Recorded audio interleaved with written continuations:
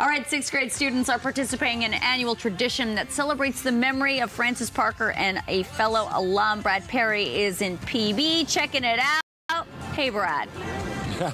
Hey, good morning. Yeah, we're over here in Tourmaline, where in just a few minutes, this beach is going to be full with sleds and kids doing a tradition of honoring one of their alumni. When Good Morning San Diego returns right after this. You're flipping through the checks.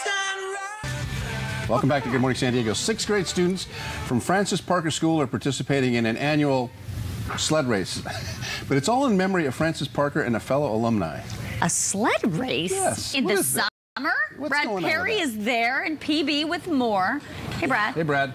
Hey, morning. How are you? Yeah, the kids aren't here. They're literally over at the school packing up because they are in charge of their sleds. They charge everything. But it's a tradition that goes on with Francis Parker. And so they're going to kick off here at Tourmaline Surf Park right here, and they head south, going all the way down to South Mission Beach. On the way, they're going to be making stops in different places so that they can actually do some little tests, do some little things, kind of fun things. But they have these teams together. We can't wait to meet for the kids to start to arrive here and stuff, which is going to be fun for them and as a tradition. But, you know, it's kind of cool. There's a lot of service out here, but there's a lot of parents going to be out here cheering them on. And they want you to cheer them on. They want you to come down and be along the path, which is going down the beach, to cheer on these kids as they go through this. But it's a great thing that they're doing. It's the younger kids doing this, and you can see it's been a tradition for them for the longest on honoring one of their alumni with it. So again, we'll have quite a few kids out here going down. I forgot how many are on the team, and I think we'll talk about